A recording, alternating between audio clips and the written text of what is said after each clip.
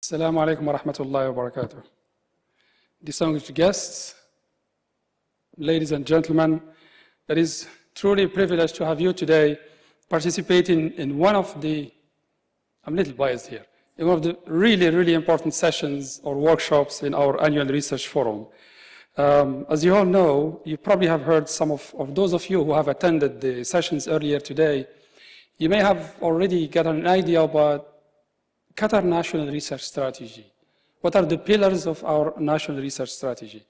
And how much really the biomedical research is a central piece in that national research strategy. And we are fortunate today to have some of really the global science leaders, whether in basic sciences, in applied sciences, clinical applications, on the management of the disease. All of them are participating with us today to share with you their input, their experience on how to tackle one major health issue in this part of the world and also globally, that is diabetes. Before really I start calling on our distinguished speakers today, I would like to share with you just very briefly, although you may have heard pieces of it already, very briefly some of the components of our research landscape in biomedical research. We already have so much of that established already on the ground, whether in Education City or also in the rest of the country.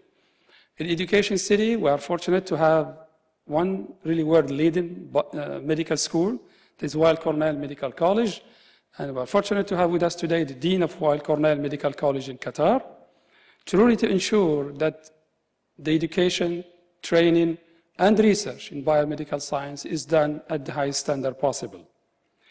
We also have, within Education City, a science and technology park dedicated for more of applied research or research and development in a number of areas, including, of course, biomedical research through biotechnology projects and programs. What we have also launched recently is the Qatar Biomedical Research Institute. That will be acting as an overarching structure to coordinate and integrate among all research entities within the biomedical science arena in this country. And that just has been launched recently. Outside of Education City, we have a number of really elite institutions that have been performing and successfully implementing research programs, including our national university, Qatar University. We also have a very successful research center dedicated to genomic or genetics, or medical genetics, that is Shafallah Genetics Center, as well as, of course, our major clinical provider today here in the country, that is Hamad Medical Corporation. As you can see, the landscape, there are a number of really important elements and pillars there, and we will keep enhancing it until truly we reach the world-class and world-leading research or biomedical research in Qatar. So what I just said is that today, of course, we cannot talk about everything, but in the next 80 to 90 minutes, we will focus primarily on diabetes, a major health challenge, not only in Qatar, but in the whole region, and obviously globally as well. The distinguished speakers today will take us through the whole continuum of diabetes research, from basic sciences, translational, clinical research, clinical services, as well as disease management. And for that, we'll get also the perspective from a global R&D company. Now I will start calling on the speakers to present or share with us their perspective on this, on how they tackle diabetes. And then after that, at the end of the presentations, I will call all the speakers to the podium here, and hopefully we can have enough time for question and answer with the member of the audience. It's not going to be in the order in which you have in the program in front of you, but we are going to start with our distinguished speaker from Weill Cornell Medical College in New York, who will share with us really an interesting approach to diabetes. And that's Dr. Francesco Rubino, who is the Chief of Gastrointestinal Metabolic Surgery, and he's also an Associate Professor of Surgery at Weill Cornell Medical College in New York. Dr. Rubino, you're going to have to tell me how that starts. Thank you very much for the invitation. It's an honor for me to be presenting at the Qatar Foundation Annual Forum, and especially seeing the fantastic program that you have put together. So it's really an honor to be part of this event.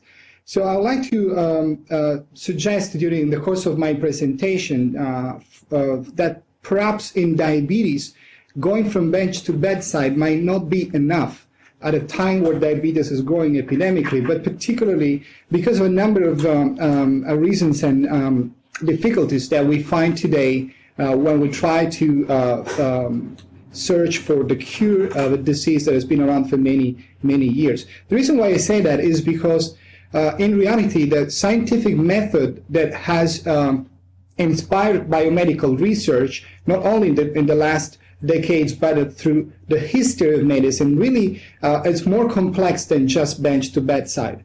It starts with observation, with phenomenology, with clinical observations, generating an idea, and from this idea you derive an hypothesis, and it's the hypothesis that is being tested in the laboratories or in an experimental fashion, so that you can derive the advancing knowledge that is necessary to implement novel therapies or novel clinical applications. So it is important to have verification of hypothesis, but it is important that you have a vision of what the science or the aims of what your research has to be. And I suggest that in the 20th century, maybe there's been, in biomedical research, there's been much attention rightly to experimental to the experimental part of the scientific process, but maybe too much on the bench and too little on bedside, and perhaps nothing at all on the side of idea generation, speculation. Why do they say that? In fact, I think if you look at diabetes, at the idea that we have of diabetes today, what happens is you might probably realize that we try to solve a problem without having a real clue of what diabetes is all about. So we try to put pieces of the puzzles, individual pieces of experiments together, but we don't know exactly how the final picture will look like. So it's almost like solving a puzzle, but not having the picture that you want to put together. I think it's important to have that picture. It's important that we go back to the, if you will, the good old days where medicine did include some forms of vision, speculation, ideas in the scientific process. It might look somewhat superficial, but I do believe it is very important. And in fact, if you do that, if you accept that process, you have to start asking fundamental questions that I don't think we have solved. In the 20th century, we've done a lot of research, again, at the level of cell biology, molecular biology, but I don't think we have really answered fundamental questions. For instance, if I asked who is obese or what is obesity, I don't think we have a better answer than just saying is an excess of body weight. And I don't think the excess of body weight really tells you the whole story, because in fact, when you look at the association between excess weight and metabolic disease and really a disease state, it really doesn't show that there is a clear cause-effect relationship. As a matter of fact, there are patients who are very heavy if you measure their body weight, but yet quite healthy. And on the other hand, there are patients who may be very heavy, yet very actually lean and being very sick. So if you look at this data, then you might have to ask the question: is obesity ill-defined the way we define it today, just only based on body weight? And if you start questioning that, then you may start questioning if diabetes is ill-defined too. Because as a matter of fact, we are only diagnosing diabetes as a state of hyperglycemia, but we don't make an attempt to go a little bit deeper and understand what is the root causes, what is behind the hyperglycemia. For instance, one could speculate, what if excess weight and hyperglycemia are symptoms and not disease per se? And so this is a very fundamental question that I think we have not answered in the 20th century. So, as a matter of fact, not having a clear picture of the disease and not having an idea of how we want to look at these conditions may have several implications, and I will not touch on all of them, but one in particular is the fact that we do have a number of observations made many years before that didn't fit with the idea we had of the conventional paradigm of diabetes, and they were completely dismissed. This is also a problem that is compounded by the fact that scientists today don't speak with clinicians, and clinicians don't speak with scientists.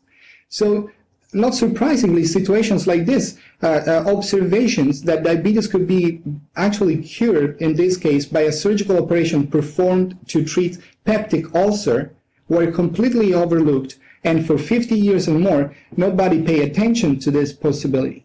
And I think this is, again, another limitation of 20th century medicine because of the fact that we have not continued to work together, scientists and clinicians, and those clinical observations have unfortunately been given less importance than it were in the past. So conventional bariatric procedures, weight loss surgeries today are several types of procedures that are extremely effective in inducing weight loss. And there is no question that this is by far the most effective weight loss intervention that we have.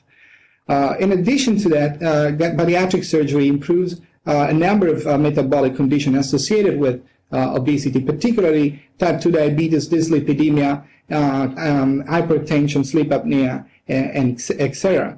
But what is most important is that unlike other intervention in obesity and even in diabetes, what surgery affords is an increased survival in these patients, a reduction of mortality related to diabetes. Now, mortality related to diabetes is a very difficult issue because many medications that are still very effective in controlling hyperglycemia yet don't have necessarily an impact on mortality. So the fact that there is an intervention, forget it, surgery, that can reduce mortality from diabetes is a very, very important finding. It's a very important point to keep in mind. So how did the idea of diabetes surgery come about? In fact, when I was a resident of, and I was studying minimal invasive surgery in 1999, I was first confronted with this phenomenology of bariatric surgery and its effect on diabetes. And I came with this very naive idea of using surgery to treat diabetes. And you can imagine that in 1999, this was really a very controversial suggestion, if not heretical altogether. And in fact, it was welcomed with quite a lot of skepticism over the years. But let me tell you why the idea looked plausible not only to me but of course to other colleagues. And to give you an example, I think the best evidence comes from one of the cases that we clinicians see almost on a daily basis when we perform bariatric surgery. This is a patient we operated in New York, but it's a very paradigm patient who has type 2 diabetes. In this case, not very severe obesity, BMI was 32, for diabetic for several years, and on many medications, oral medications, 100 plus units of insulin, and yet very poorly controlled diabetes. Now, this patient had gastric bypass surgery. You can see how looking at 24 hours glucose monitoring, where in red it's the time that the patient spent in with very high levels of blood sugars through the day, and in green the good glycemia. Just before surgery, in spite of 100 units of insulin and many other medications, this patient had a very poorly controlled glycemia. Then she had an operation, and in 2 weeks' time, her 24 hours glucose monitoring for 7 consecutive days showed complete control of blood sugar levels. Over the course of a couple of weeks, she dropped her insulin. She dropped other medications. By month 1 postoperatively, she was off all medications for diabetes, for hypertension, and she also intentionally stopped herself her statins, although we recommended not to do so. But anyway, in spite of that, her A1C dropped into a normal level. You can see levels of 5 point something, 5.4, 5.8 maintained throughout the time. This patient came last week for the 2 years follow-up, and she's still normal glycemic in spite of having no medication. So here is a concept. An intervention, a single intervention at one time point was able to stop the disease progression and actually reverse it. At least as far as we know, diabetes is no longer detectable. There is no more hyperglycemia, and there is no need for continuous treatment. So this is a very important observation because it tells you that it might be too much to be explained by weight loss alone, regardless, of course, of the fact that the effect is so rapid. So in fact, for many years, the observation I just mentioned has been around. Forget about the reports in the 50s, 1950s with gastric surgery for ulcers, but even with bariatric surgery becoming more popular in the 70s and 80s, these observations becoming even more frequent. Still, it did not really trigger the interest of the scientific community, mostly because it was an effect that was justified by weight loss. The idea was, we know that obesity is associated with diabetes. Some people, this means also a cause-effect relationship. And anytime you lose weight, you improve your diabetes. So not surprisingly, if you do bariatric surgery, you improve diabetes. However, the question was, what if that is not a good explanation? What if instead what the intervention does, in this case surgery, but other interventions that improve diabetes like exercise and dieting, were there to improve a metabolic mechanism that in a result causes weight loss and improvement of diabetes, not necessarily as a cause effect between one another, but as two consequences of the same beneficial metabolic process. In that case, you would postulate that the effect of surgery on diabetes would be weight independent. And in fact, this is a rational thinking, in my opinion, because of the role of the gut as an endocrine organ that is a key player in glucose homeostasis. So we put together these pieces of concepts, and we postulated that the effect of surgery on diabetes might not be necessarily related to the weight loss, but perhaps to some direct effect that surgery induces in the light of the role of the gastrointestinal tract. So with some experiments in non-obese rat models, we, using a sort of modified gastro bypass surgery, we did investigate the hypothesis, and we found that the resolution of diabetes is a direct effect of surgery itself, and not necessarily weight loss related. And is also not unique to obese individuals. So these findings have been also duplicated by other labs using rodent models, but also in humans, where if you make elegant experiments where you match patients by weight loss, one group from surgical intervention, one group from dieting and exercise or medical interventions, when you achieve the same amount of weight loss, the difference in diabetes control, and particularly glucose tolerance, is very striking, with surgery, in this case gastro bypass, improving glucose homeostasis much more than equivalent weight loss from other interventions. So again, suggesting that the weight loss, that the effect on diabetes is weight independent. There are even other experiments in humans where patients who had gastro bypass, who have a exclusion of the stomach and duodenum, were submitted to an operation called gastrostomy, where you basically are able to re-inject nutrients in the otherwise excluded stomach, and therefore providing an experimental model where one day you can stimulate the gut through the mouth and so bypass the duodenum, and the next day you stimulate the gut through a lot of glucose in the gastrostomy tube, and then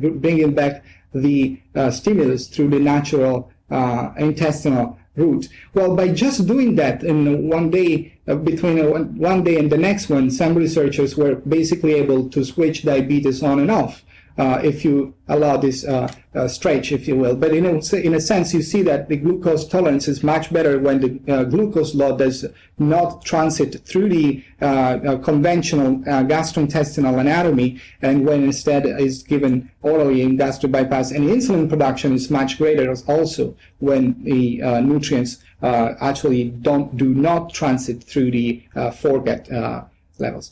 So based on those preliminary research findings, we and some other clinical observations corroborating this idea that surgery itself may improve diabetes, we called a consensus conference in 2007 in Rome, the consensus conference called Diabetes Surgery Summit, which was the very first meeting where we suggested that surgery might be a treatment for diabetes per se, not only in the severely obese ones.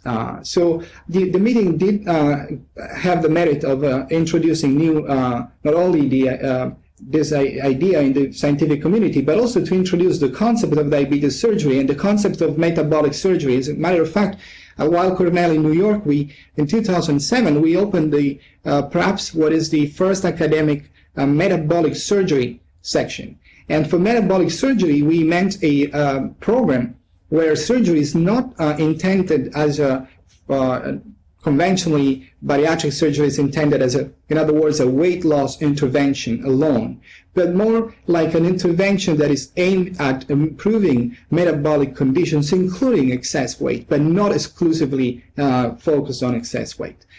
By 2008, in September 2008, we organized the first World Congress on interventional therapies for type 2 diabetes, again trying to promote this idea and raise awareness in the scientific community. And a writer from the New York Times, who also is a book writer, was in attendance to that meeting. He captured the skepticism of the scientific and the medical community, particularly physicians, and plastically reproduced that in a chapter where he actually titled the showdown, surgeons versus endocrinologists, to suggest how this issue of innovation sometimes is taken with skepticism in medicine in general, particularly in diabetes. By the time of March 2011, last March, in New York, we organized the second World Congress, and I have to say publicly I was very, very proud that the Qatar Foundation was a partner in this initiative, because with the Qatar Foundation and of course with other partners, we have been able to run this Congress, a Congress that I believe has signed a landmark moment in the evolution of this new emerging discipline. As a matter of fact, during the Congress, the International Diabetes Federation, the world organization that puts together over 200 national diabetes societies, has made a public announcement of its new position statement that basically for the first time in history recognizes that bariatric surgery, or metabolic surgery, if you will, is a diabetes treatment by all means and should be considered in the algorithm of diabetes management. In other words, it's like telling, if you allow this little cartoon to stretch the concept, it's like telling physicians that going forward, you cannot overlook that surgery as a role in diabetes management. This is a revolutionary thinking clinically. But most important than anything else, in my opinion, even if I'm a surgeon, is not just the application of surgery to more patients with diabetes. Because in fact, we will never be able to operate all the millions of patients who have diabetes. Surgery is never and will never be for everybody. But what we can learn from surgery may change the way we look at diabetes forever. In fact, learning the mechanism of surgery is important because it can lead to better understanding of the disease and potentially new treatments. In fact, there are many potential mechanisms of action of surgery, and we'll not go in details over them, but you have to, of course, imagine that if the gut is an endocrine organ, as it is, that responds to food passage with the secretion of hormones that are very relevant for glucose homeostasis, insulin secretion, insulin sensitivity. Now, changing the anatomy of that organ might definitely have profound impact on blood sugar regulations. There are also neural gastrointestinal mechanisms that are important and relevant in the control of appetite, satiety, body weight, and again, glucose homeostasis. And recently, there is some evidence that even the gut microbiota, the bacteria in the gut, play a role in insulin-resistant states, and so we know that surgery does change the gut microbiota environment, and that might lead to potential effects on insulin sensitivity. Now, you understand that there are many mechanisms, and we are not yet at the time where we can tell exactly what is the exact mechanism of action of surgery, but this is important. This research is important because, as a matter of fact, by using gastrointestinal targets, we could be able to devise new procedures, including endoluminal procedures that might not need the surgical bypass of pieces of the intestine, but could be,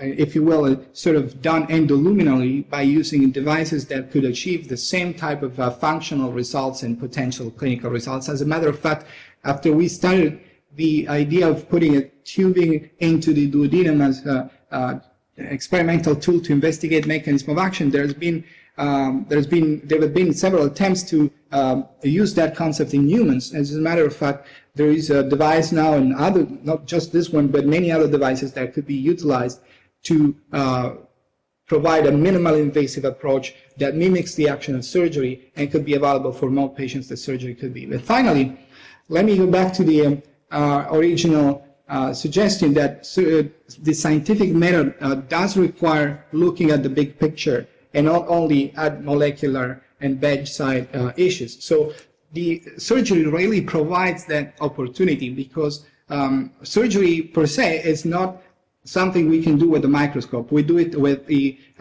working on organs. So here is the speculation that we see when we have a treatment that really almost cures a disease, causes such a profound impact. Now you have to start asking the question of whether or not surgery is actually fixing what is broken, because that is a possibility. And in fact, you could come with the speculation. This is not a science yet, but it's a speculation. It's the first level of the scientific method, where you can hypothesize, why not, that the gut may play a role in diabetes. As a matter of fact, the conventional paradigm does not include the gut in the pathophysiology of diabetes, whereas other organs have been considered. But definitely, there is some evidence that the gut could be a player. And I will, with just the last few slides, try to explain this hypothesis. We know very well, for instance, that physiologically, no matter how much glucose you give orally, the glycemic excursions remain constant. So you can give more sugars, and yet the body is able to metabolize them properly so that you don't develop hyperglycemia. What happens is that it has been seen that if you compare the same amount of glucose given intravenously versus given orally, the difference between intravenous and oral is that when you give glucose orally, there is more insulin being produced, an effect called incretin effect. And this is what scientists have believed keeps glucose excursions into, prevents glucose excursion from going too high. My question is, with 4 times increase in insulin, which exceed what you would expect from an increase of maybe only 1/3 glucose in stimulus, you would expect hypoglycemia to occur. And in fact, this never happens. Otherwise, every time we have a meal, we might become brain dead because the brain does not tolerate hypoglycemia. So I suggest that the system must have in place a very strong and powerful mechanism to prevent postprandial hypoglycemia. So when we eat, we know, for instance, already that incretins increase insulin secretion, insulin action, and beta cell growth.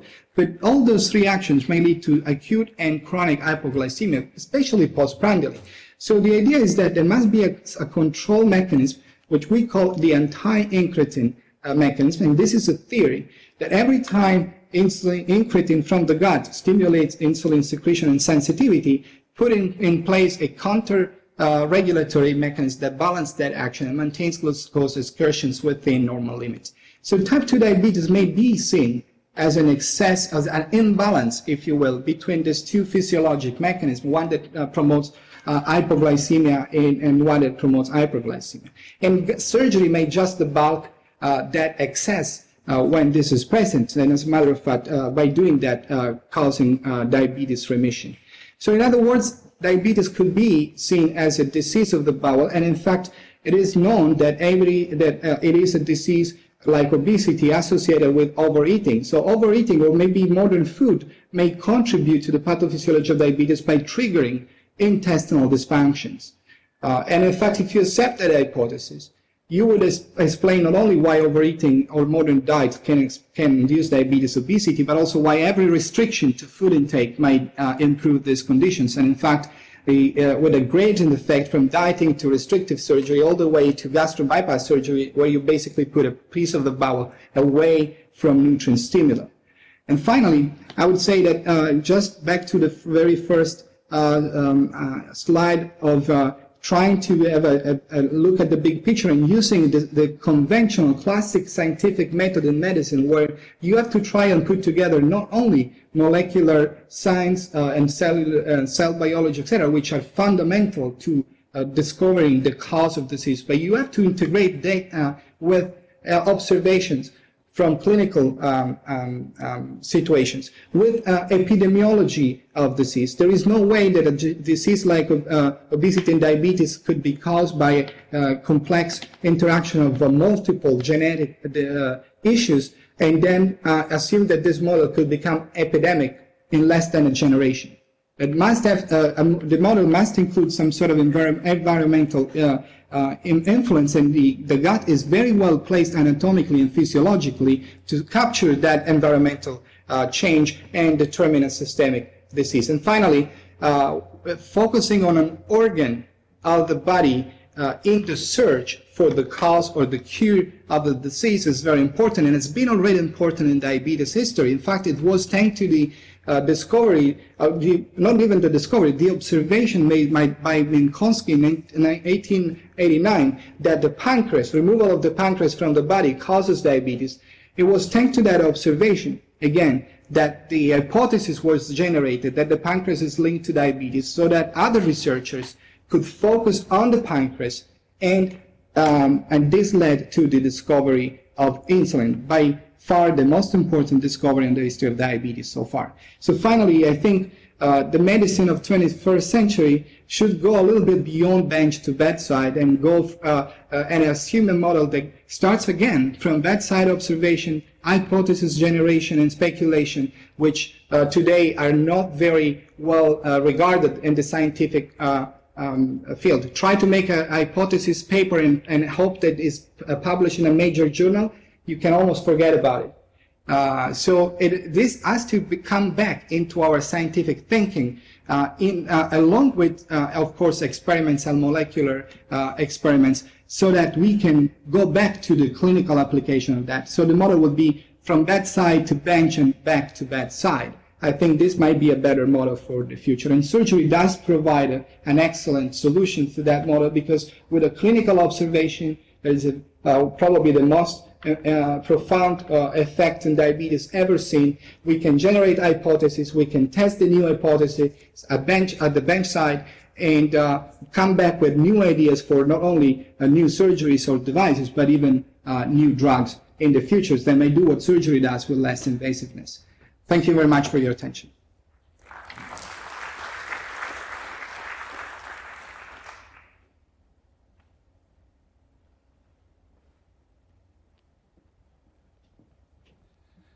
Thank you very much, Dr. Rubino, for really this very enlightening presentation about such an important clinical observation.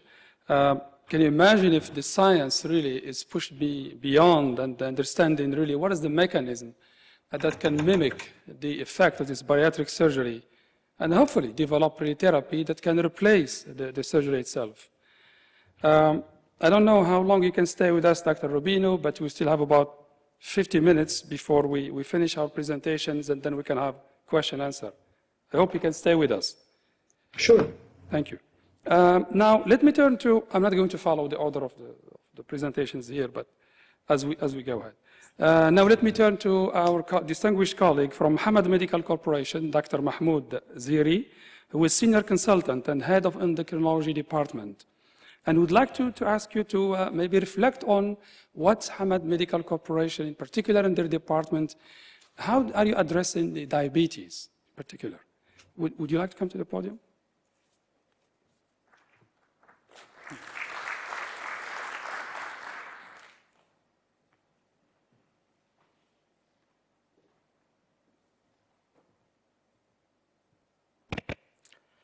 Thank you, Mr. Chairman, ladies and gentlemen, dear colleagues. As we speak now, today is the 22nd of November. A week ago, like 14th November, is the World Diabetes Day. And in celebration of this World Diabetes Day, which is really like an awareness campaign about diabetes, the International Diabetes Federation released the Diabetes Atlas. And I just want to share with you some of the figures worldwide about diabetes. A week ago, they said, like in the 2011, there is around 360 million diabetics worldwide. And by the year 2030, if nothing is done, this number is really going to be about more than 550 million. And here in the Gulf area and the Middle East, they mentioned the top 10 countries. 6 of these top 10 countries in prevalence of diabetes is really 5 in the Gulf and another Arab country. So 6 of all these top 10 countries are really in the Middle East. Now, in the Gulf country, the prevalence of diabetes is around 15 to 20%, whereas if you look in the Western country, it's roughly between 5 to 10% at most. Why we are really interested in diabetes? Not because of really this hyperglycemia, so on and so forth. Diabetes really is the disease that affects all the vital organs in the body, like the eye, the kidney, the heart, the blood vessels, the nerves, and it is the leading cause of blindness, the leading cause of kidney failure. It is an important cause in cardiovascular disease, and it is said it's like about 11% of the health expenditure goes to diabetes and its complications. What we have here in Hamad, like medical-wise, we have all the facilities really are available to treat diabetes. Regarding the complications that I just mentioned, we look at a group of our patients, about 400 patients, and we found that out of these 400 patients attending our outpatient clinics, there is like 37% of them got diabetic retinopathy. That's the eye is affected. And another 27%, the kidney is affected. They got diabetic nephropathy. About 18 of them, 18%, they got cardiovascular disease. And about 10%, they have their feet affected by diabetes. Now, management-wise, we try to really get a control. Now, controlling diabetes is not just really a matter of blood sugar. Now, previously, it was thought that really diabetes is a syndrome. Whatever you do, the complication is going to happen.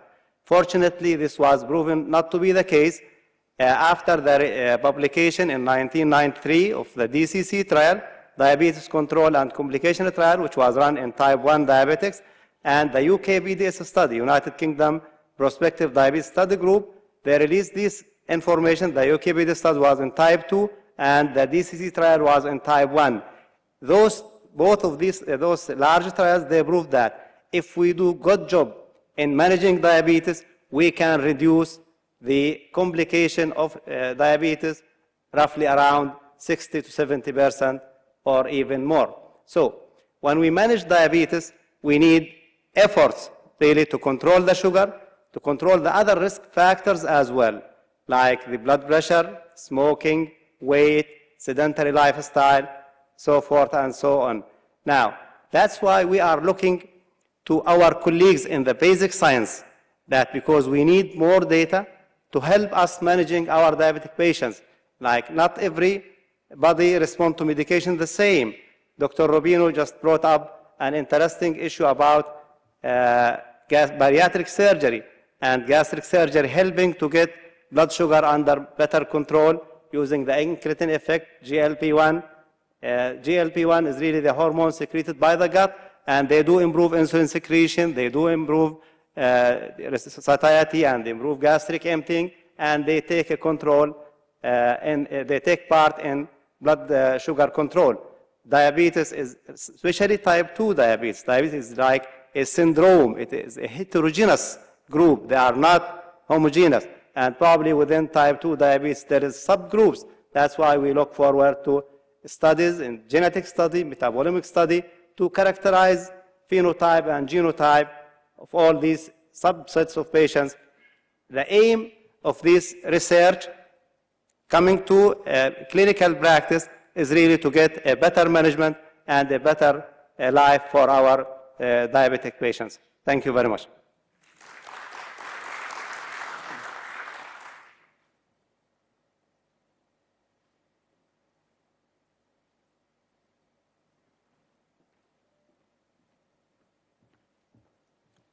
Thank you very much, Dr. Zirie, for sharing with us your own perspective on how to address diabetes. And actually calling also for the importance of the management and addressing more and more the basic sciences behind diabetes. With that, really, I will call on my colleague from Weill Cornell Medical College here in Qatar, Dr. Chris Triggle, who is Professor of Pharmacology and Assistant Dean for Admission, to share with us some of the efforts that he's doing to address the basic sciences or the basic research of diabetes.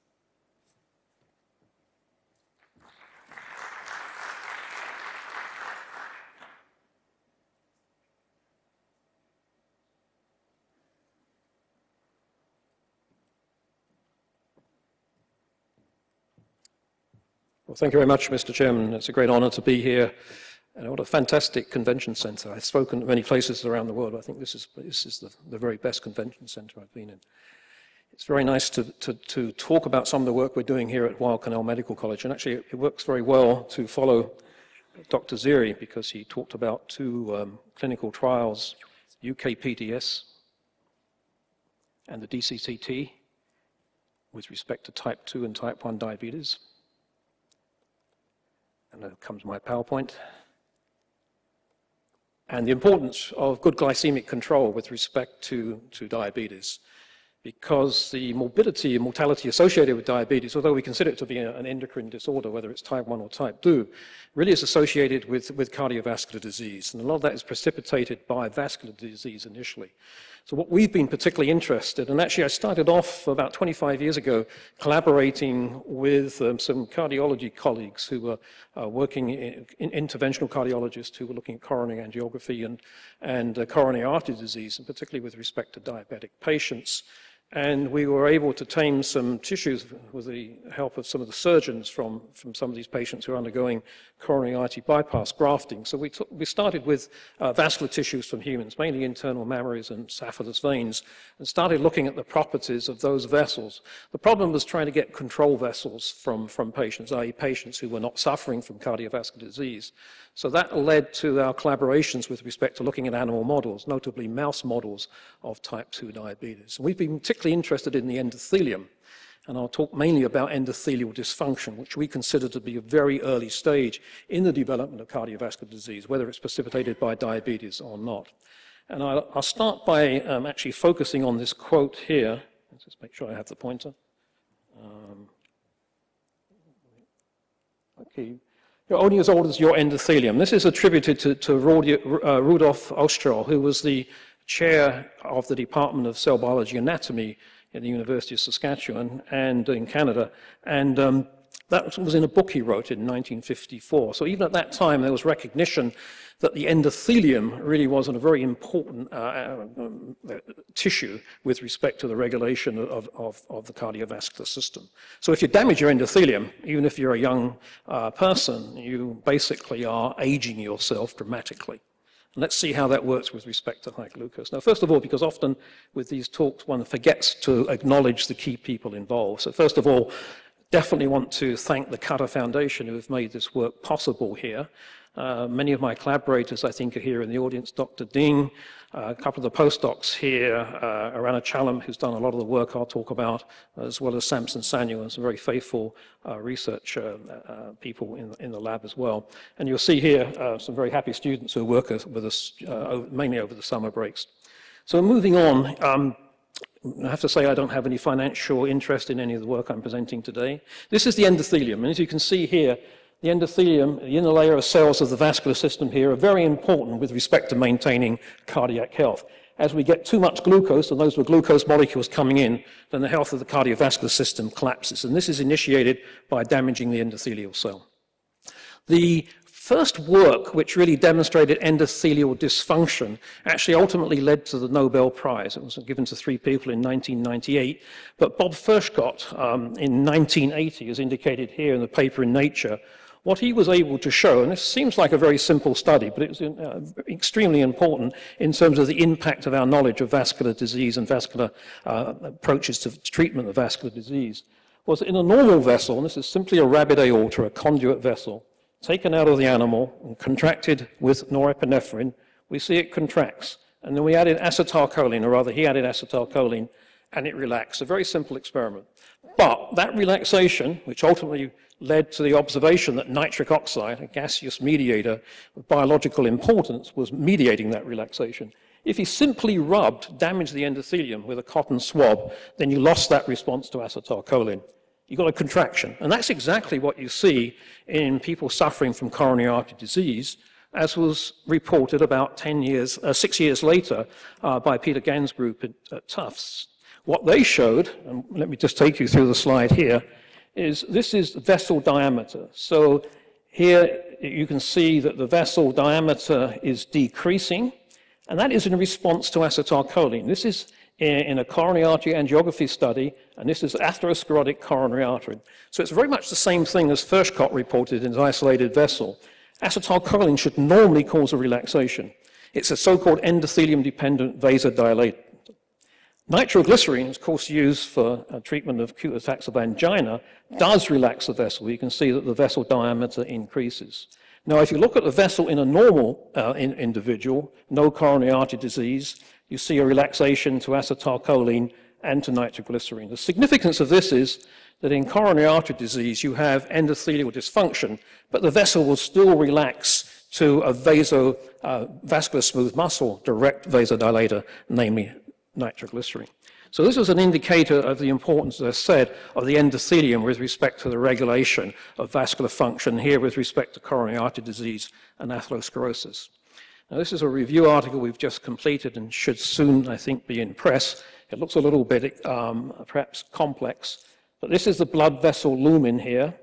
And normally these endothelial cells are activated simply by blood flow across the endothelium, and that results in puffs of nitric oxide and perhaps other mediators being released. This is very important for maintaining blood flow. If you reduce blood flow, then the consequences, one of them indirectly, would be potentially insulin resistance development, because you're reducing the ability of the skeletal muscle in terms of blood flow to take up the glucose via the insulin-sensitive glucose transporters. But also in the absence of nitric oxide, potentially you can get activated platelets and thrombotic conditions as well. So this endothelial cell layer, which you see in greater magnification here, provides electrical continuity along the endothelial cell layer and to the vascular smooth muscle cells, allowing the vessel to basically conduct blood flow in a coordinated fashion. So here you see, hypothetically, damage to these 2 endothelial cells here. That would disrupt blood flow, likely result in a thrombosis condition here. So as the other part of the slide indicates, this endothelial dysfunction, which we're describing here and described in the previous slides, is a very early indicator of cardiovascular disease, whether it's macro or microvascular disease. What I'll show you next is that even in a normal person, acute elevation of glucose will reduce blood flow by, at least in a reversible manner, at least in a normal person, affecting endothelial function. So this morbidity and mortality we associate with type 1, type 2 diabetes can be directly really linked into endothelial dysfunction, at least at the early stage, which will affect all of the organs throughout the body. So this is a study from a Japanese group, and they used what's called forearm plasmography to study forearm blood flow. We're occluding, like with a blood pressure cuff, around the upper part of the arm, and that allows you then, usually sophisticated Doppler techniques, but now it used to be through simple water displacement, an assessment of blood flow in the brachial artery as a result of changes in flow-mediated vasodilatation. So again, you see that this is a reduction in blood flow as you go down here in arbitrary figures going from 8 till 2. And what they're doing here in fasting patients, they're giving them a 75-gram oral glucose load, which I think Dr. Rubino referred to in terms of assessing glucose tolerance. In a normal person, you see a reduction in blood flow at 1 hour, but it's recovered within 2 hours normally.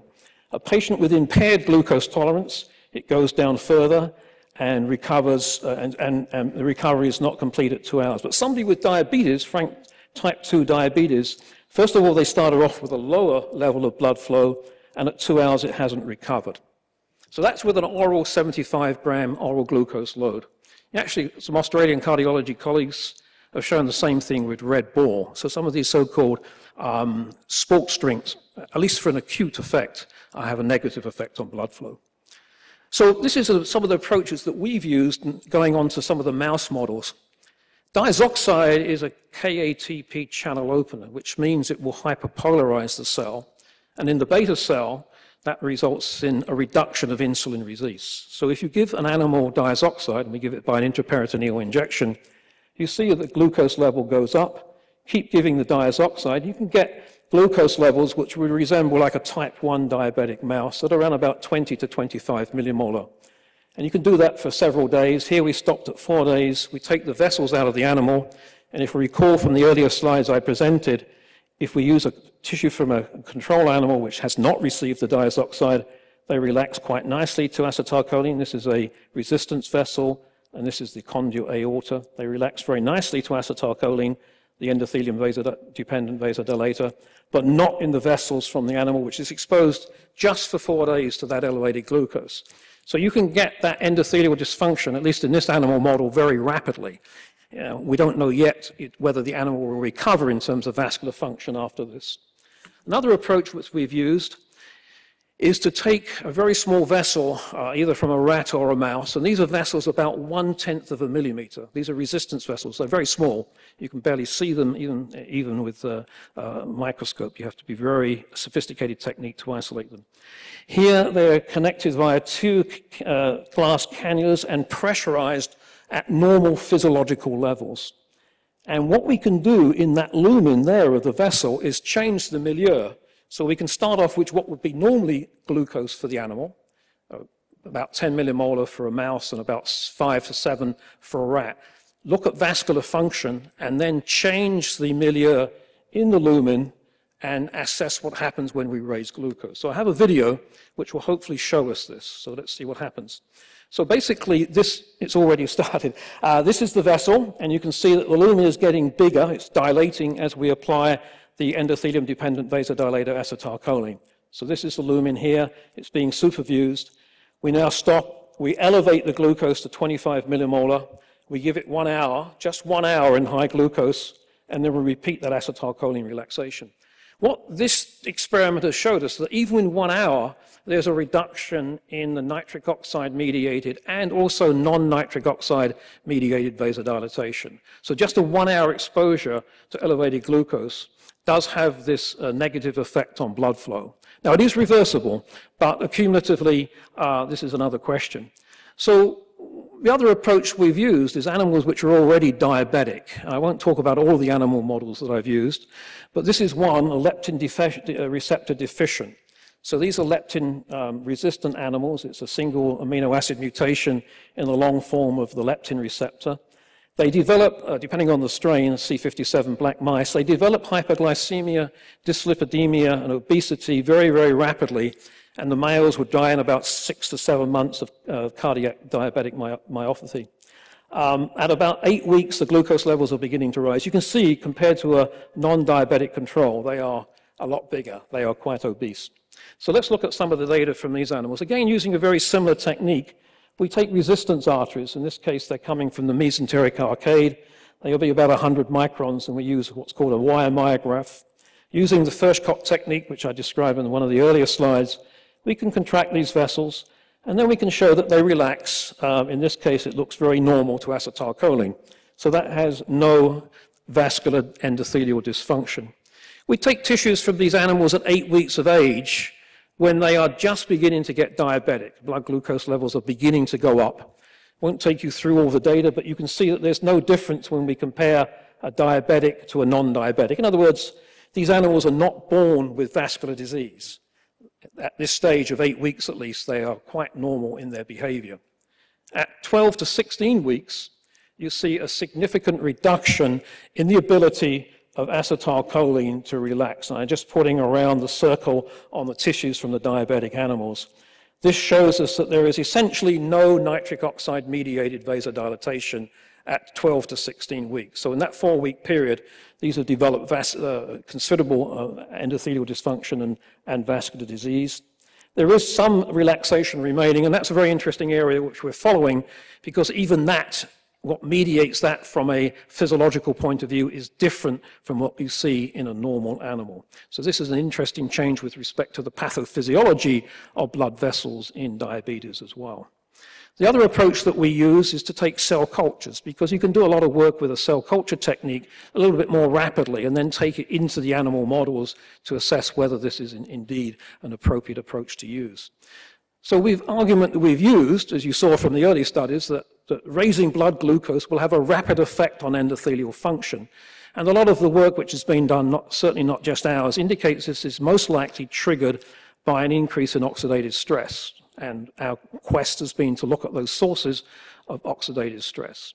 So these are some tissue, cell culture tissues of mouse microvessel endothelial cells, and you can see kind of a red color here. That's an indication, that red color, of oxidative stress, and that's in low normal glucose.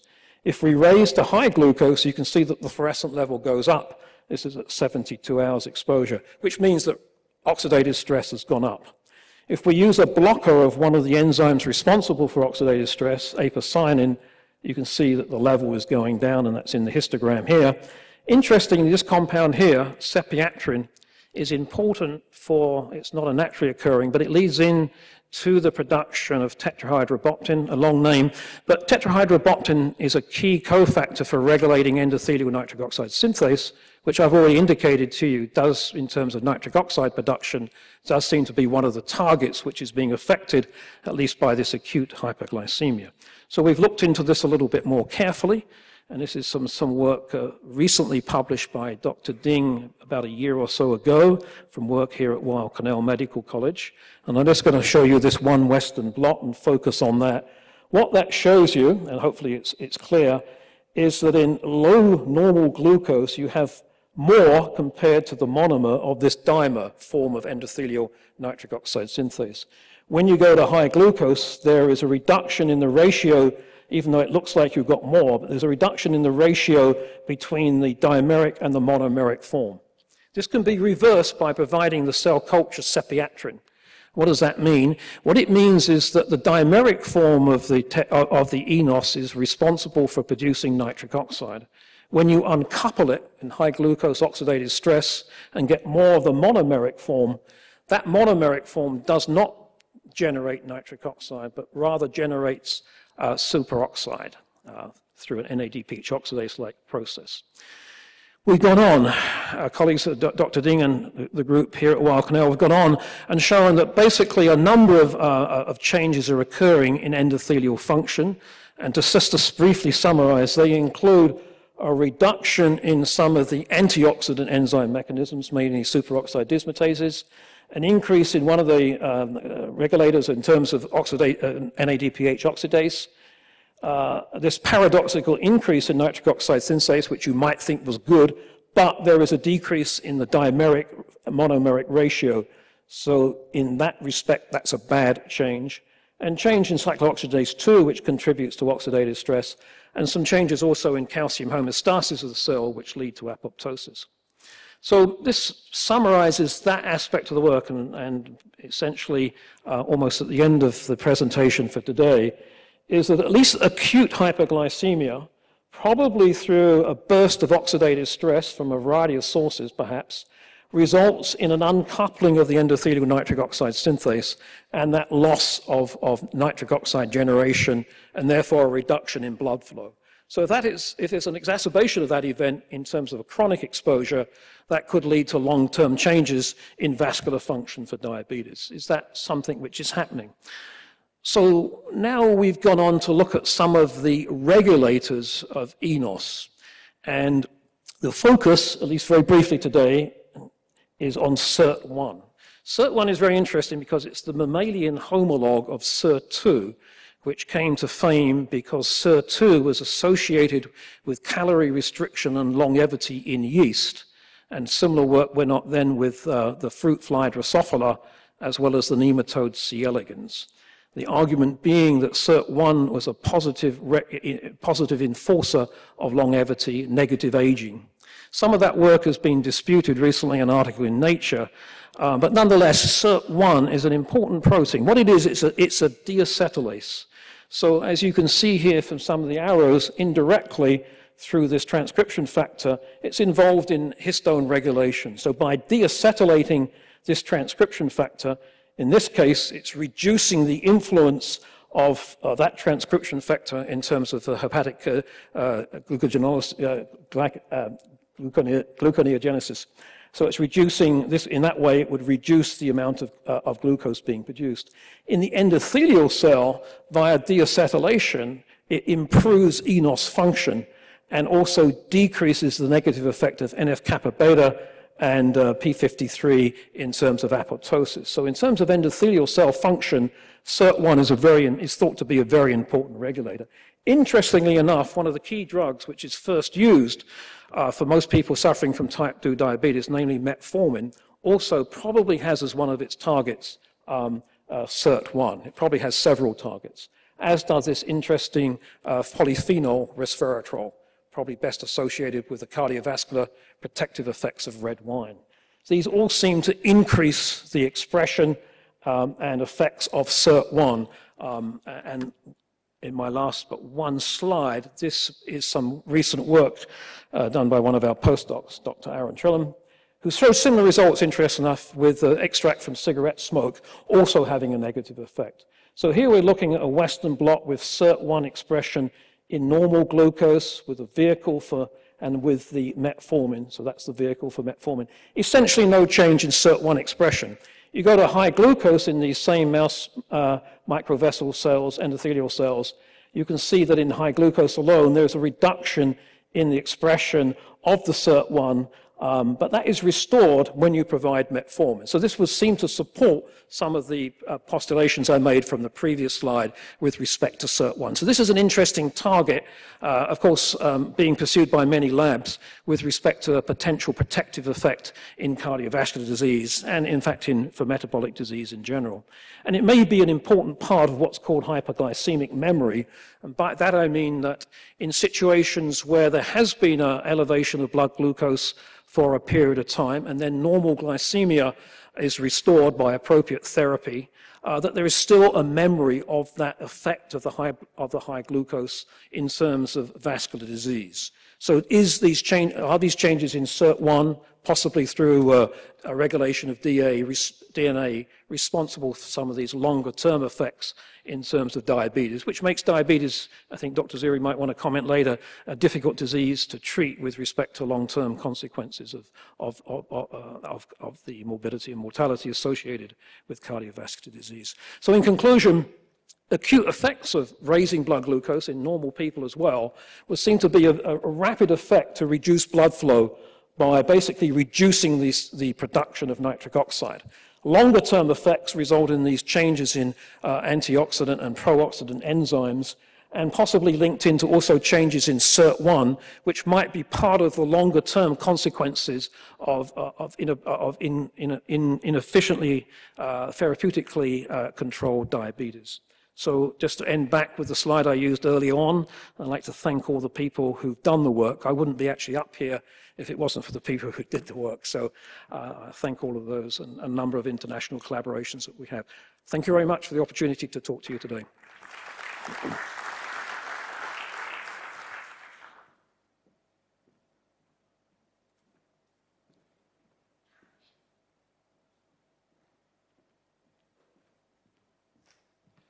Thank you very much, Dr. Triggle, for sharing with us some of the insights about your, the outcome of some of your approach in basic research and better understanding the physiology or physiopathology of diabetes.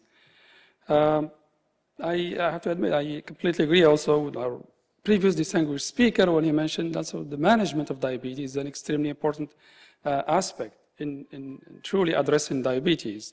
And we are fortunate enough to have with us today Dr. Philippe Mourouga, who is the Market Access Senior Director in Intercontinental region from Sanofi. And he will share with us also maybe some opportunities and challenges on how to address the disease management in this special case of diabetes.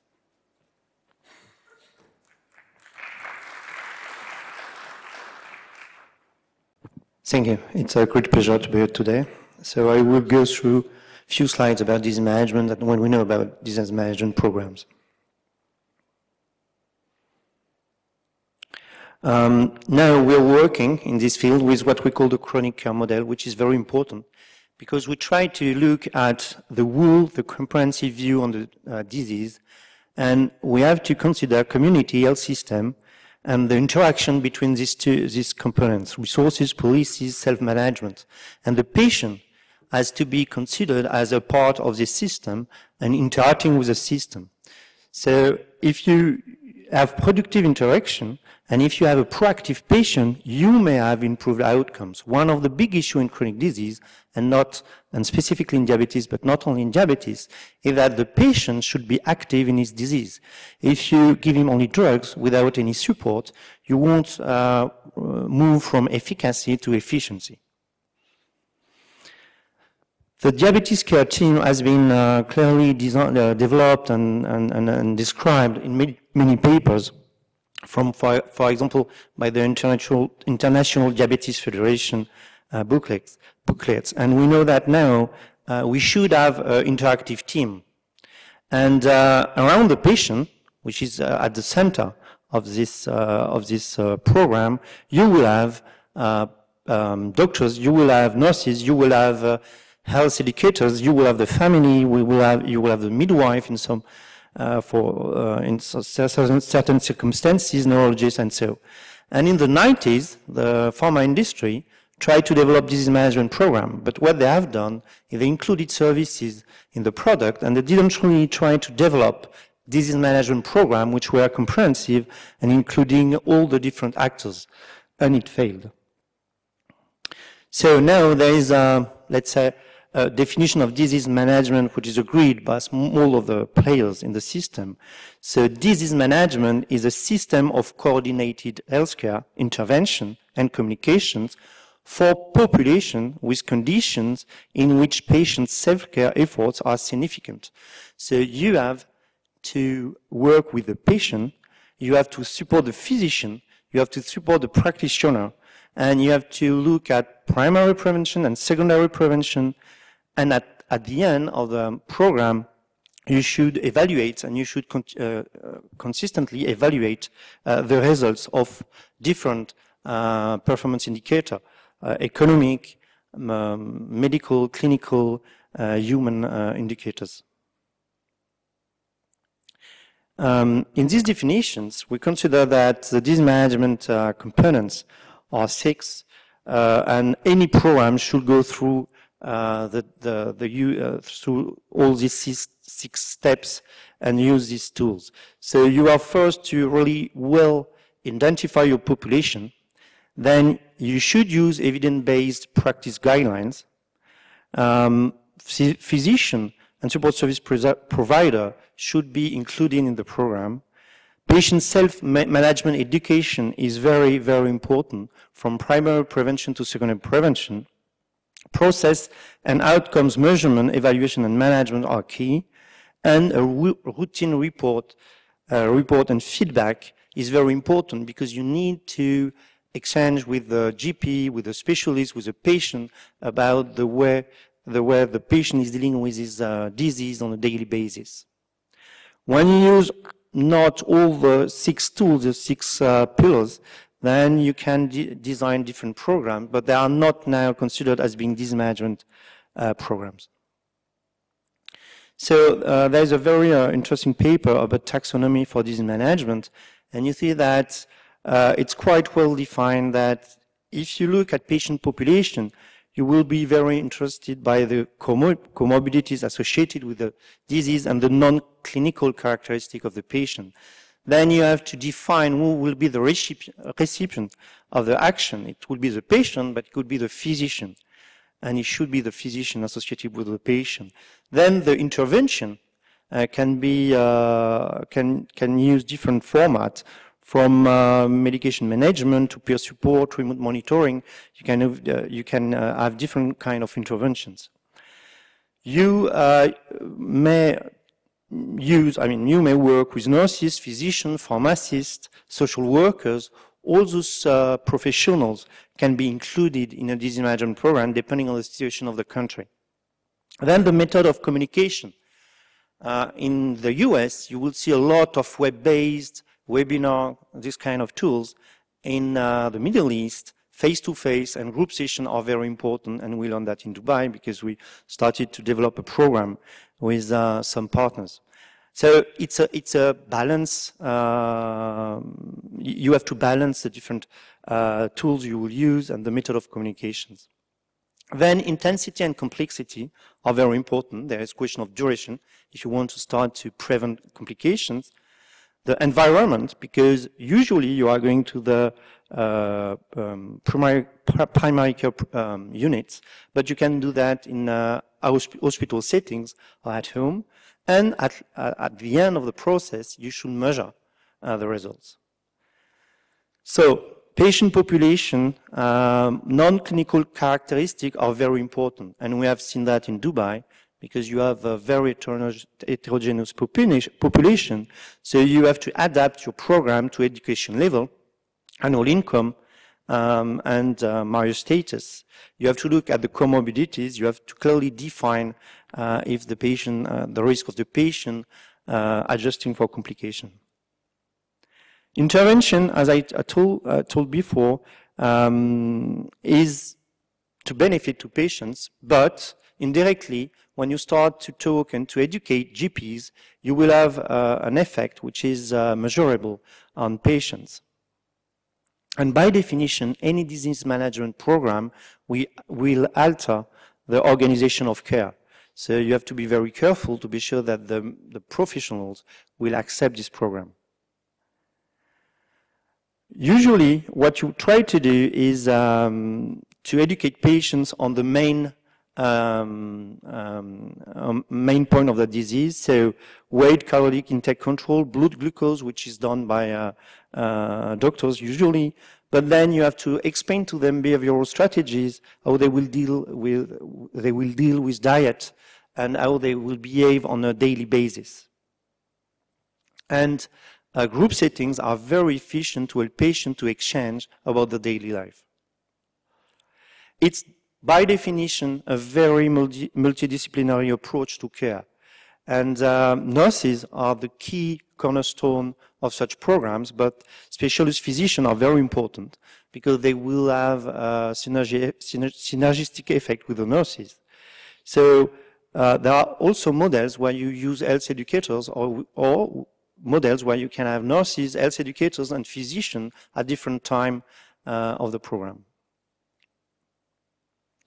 You will see that in many countries, and in Dubai we will do the same, you use call centers, SMS, and any means to remind and help the patient to try to be adherent and compliant. But in Middle East and many countries, in India and other countries, that won't be enough. Maybe in the States, it demonstrated a certain efficiency, but in Europe, for example, we rely a lot of face-to-face intervention. So intensity and complexity. The problem of complexity is that if you start to do everything you can do, as described in the literature, you are facing an issue of cost. So you have to balance, depending on the situation, the intensity of the actions, the different actions, and therefore the complexity of the program. As I told at the beginning, usually you are going to primary care clinics. In Dubai, for example, we are in an outpatient care center. So depending on the situation in the country, you will design your program in different settings. And there is no clear, there is no rules which prevail. when you start to want to evaluate your program, you need to have some health outcomes, but they will be linked to the processes of care. So you need to state in your program what will be your different testing, A1C, lipid testing, retinal examination. That will be included in the program. That's part of the program. You have to remind the patient to do it. You have to help him to be compliant with the treatment, but compliant with the follow-up he has to do. And then you can start to measure health outcomes. So blood pressure control, glycemic control, LDL-C, all the classical health outcomes. And that's part of the program because that's key to demonstrate the efficiency of your program. In some papers, it has been clearly demonstrated, and it's meta-analysis, that you can have an overall decrease in A1C, but you have to be humble. 0.5 is feasible. When you start to see disease management program with -1, between an improvement of -1 point in the group with intervention, it starts to be very difficult to achieve. So 0.5 is considered as being a correct target. What is very important is that the number of actions, interaction with the patient will be key, and it's very clear in most of these papers that the intensity will be directly linked with the efficiency in decreasing A1C.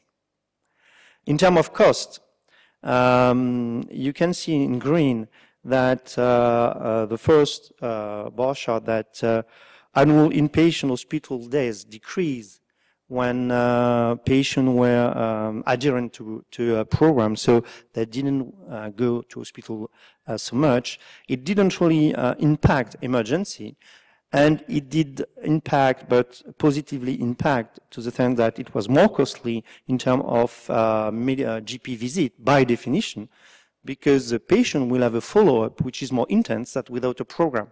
But if you look at you try to balance the different costs, it's positive for the program at the end. In terms of cost saving, we have different vision. Looking at the literature, you can see that 4 programs, 4 studies were cost saving, and with an honest diminution in terms of cost, and 2 were not cost saving. For the 2 which were not cost saving, we can consider that the incremental cost of the program in terms of actions, in terms of visit of physician, in terms of drugs, were too important compared with what was measured as outcomes. So the costs were not there. However, you have to remember that to really have savings in any disease management program, you have to wait. And usually you have to wait around 2 years to start to see saving on the first complication for the patient in the program. So 1 year evaluation won't be very fair with such a program. You have to evaluate after 18 months to 2 years to see any cost-saving effect. In the German program, and in Germany, the program was a national program, so GPs are central to the program. They are administrating the program, if you want. It's not nurses, and they are following the patient.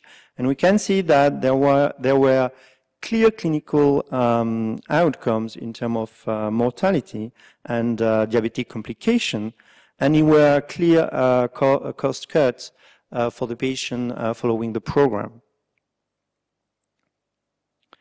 So we do think that disease management, when you have all the actors around the table working together, could be an answer to the needs of the patient with chronic disease in their daily life.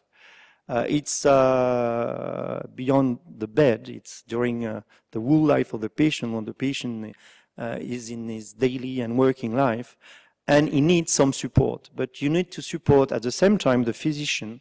You need to strengthen the relationship between the physician and the patient. You need to emphasize prevention, because very often patient will try to less consider all the prevention they can do, secondary prevention. So if you will design a program, which means you balance intensity and complexity, you have all the actors in the program, you could achieve you could help the patient and achieve efficiency and have quite clear outcomes at the end of the process after at least a minimum of 2 years. Thank you very much.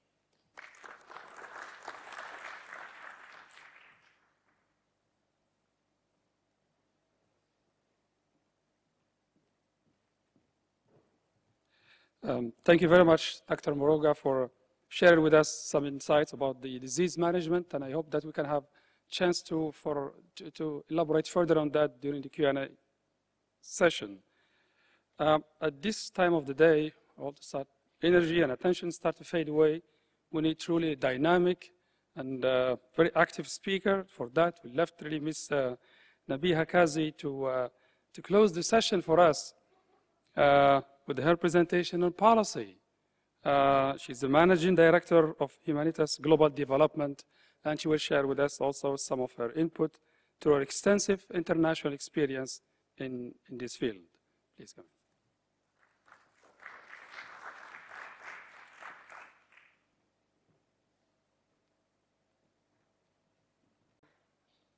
No pressure at all.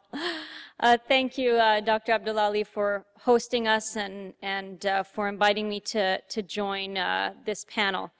My organization is based in Washington, D.C., and a significant portion of the work that we have underway is in the global health space, working with international organizations, NGOs, and foundations. And I was actually quite excited to be part of this panel because it's taking research and scientific insights and integrating them into policy and good, effective programming that's at the heart of really what we do. And our guiding philosophy is really making bench to bedside not only attainable and successful, but sustainable in the long term.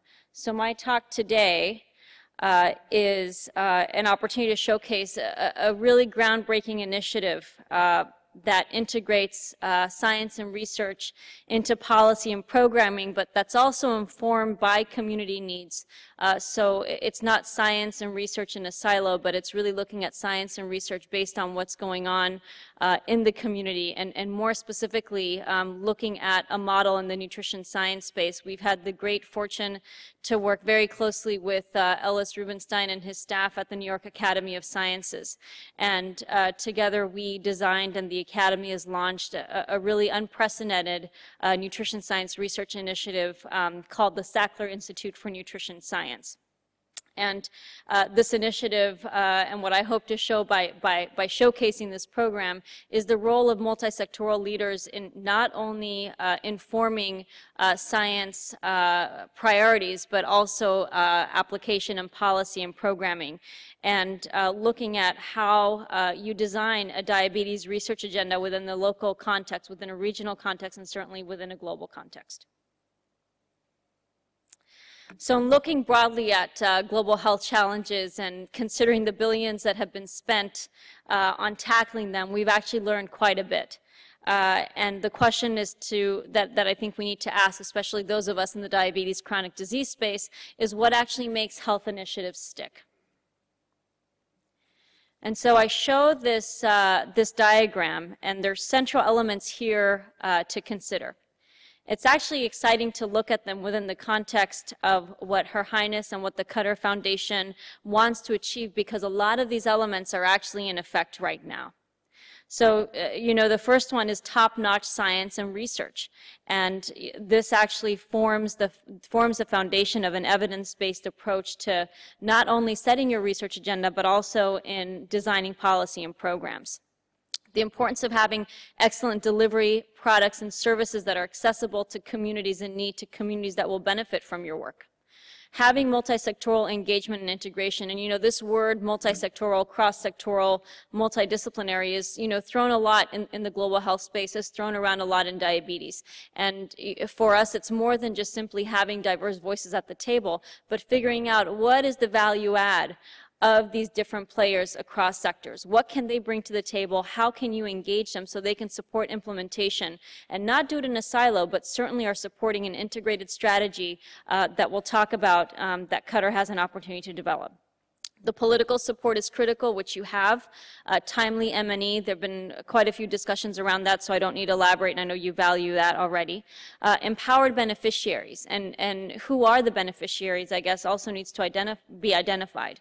What do we want them to take away from our work, and who are they, and do we bring them in from the get-go to then create demand and create appreciation for the outputs of research, for the outputs of policy, and for the outputs of programming. And unconventional voices. As I mentioned, I'm going to highlight the work in the nutrition space and lessons that can be learned. And at so many meetings and conferences, I always look around the table and say, what voices are missing? And I always say, with much love to the nutrition community, with all due respect, we need to stop talking to each other and bring in the unconventional players to the table from the beginning of any programming, because these unconventional voices are so powerful in influencing behavior change and shifting the perspective on what the policy should be, and also really pushing us on thinking what comprises really good, relevant science and research initiatives. And we have to remember that, you know, our work is ultimately about the beneficiary. And the work in diabetes is going to be about launching a movement to change habits, to change behavior, to change beliefs. And this transition to bedside really requires this enabling environment with some of the elements that I've just highlighted. We need to ensure that those who benefit from research, who benefit from policy, who benefit from programs, aren't merely recipients of information, that we account for those who are at risk and those who are trusted as catalysts to change health indicators, and ultimately are going to affect how we shift diabetes rates in Qatar, the region, and internationally. So we know the rates of disease, we know the rates of diabetes, we know the burden that they are on health systems, on countries, on the economy, productivity, quality of life, etc. Non-communicable diseases actually took center stage and are high on the global radar screen with a global call to action. This past September in New York, the United Nations hosted a General Assembly special session on non-communicable diseases. It was the second such session ever held on a health issue. The first one was on HIV/AIDS about a decade ago. And I think this quote from Secretary General Ban Ki-moon sums up the global call to action, but also the country call to action quite well. He said that the summit is the chance to broker an international commitment that puts non-communicable diseases high on the development agenda, which is where they belong. So there's clearly an emergency. There's an emergency here in Qatar. There's an emergency in the region. And looking at the emergency, it's also a tremendous leadership opportunity for all of you in this space here and in the region, and that Qatar can build a country and region-specific response in a very integrated and informed manner, and not do it in a siloed, dysfunctional, disconnected way. So, if we look at what's elevated diabetes and NCDs to the limelight, and there is a link to what we've learned in nutrition, clearly there's more data, more information on mortality rates as they link to diabetes and NCDs. It's on the radar of global health authorities, as I've highlighted. Also, we know of more effective interventions and lessons learned that can be adapted to other programs, so we don't have to replicate work, we don't have to duplicate work and spin our wheels. We know of the economic consequences, we know of the productivity losses. I failed to mention the cost-benefit analysis of early intervention, preventative efforts versus late-stage interventions. And there's a whole host of new cross-sectoral initiatives that are coming to the forefront. Actions that the private sector is taking, action that academic research institutions are taking, policymakers, etc. And there are important parallels to nutrition in all of this. There are important learnings, like NCDs. Nutrition was overlooked in the development agenda. Nutrition lacked funding. Nutrition lacked a home. There was a lot of debate, discussion on what exactly makes for a good nutrition initiative. What should the science around nutrition be? Who's going to own it and who's going to drive it? And I think those are all learnings for Qatar and for all of us in this space to look at this in the correct light, learn from perhaps the mistakes and opportunities in the nutrition space, and drive a dialogue and a response to diabetes, and make sure that you're multidisciplinary, multisectoral, that you're not only addressing your country needs but also regional needs, and that those needs influence and inform your science agenda and policy. So if we look at the Sackler Institute for Nutrition Science, this is a model that we can learn from. And as I mentioned, it's housed at the New York Academy of Sciences. It's an innovative public-private partnership, something actually that's quite unprecedented in the nutrition science space. It's science-centric. It focuses research endeavors on current and emerging needs. There was a very important question that was asked when this initiative was developed by the Academy. It was, where can the Academy add value to nutrition and tackling malnutrition, whether it's obesity, overnutrition, undernutrition issues, micronutrient deficiencies, et cetera, so as not to duplicate efforts. And I think that's a very, very important lesson, is that you don't want to do that. You want to ask the question, how can we be unique and how can we add to the body of knowledge? And so thus emerged the Sackler Institute, and it really accounts for and engages cross-sectoral leaders for implementation and for advocacy around nutrition science research. What are the priorities and how do they align with current needs globally, but also emerging needs?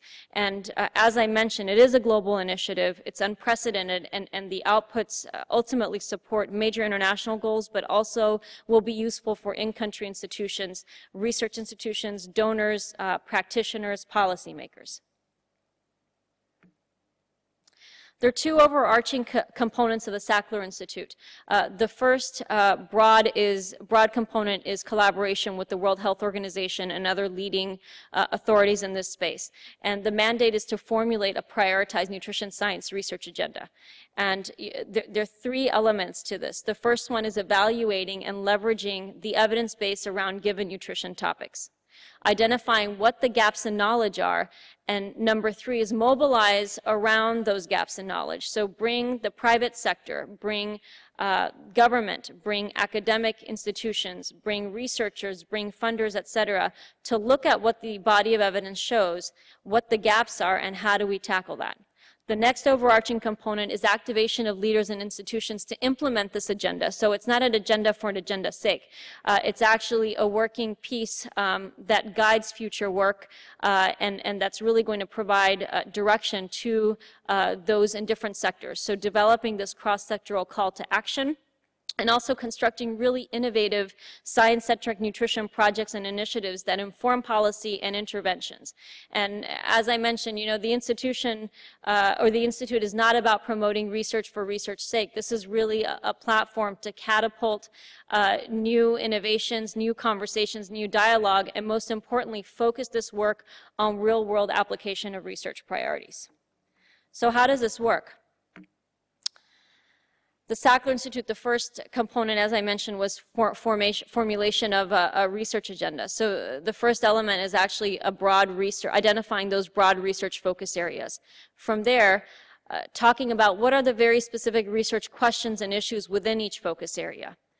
Then evaluate that evidence base. Find out what we know, what we don't know, where the gaps are, and communicate not only what the evidence base shows, but also how we should be filling the gap. Now, typically, as many of you know, research agenda setting ends at the communicate the findings.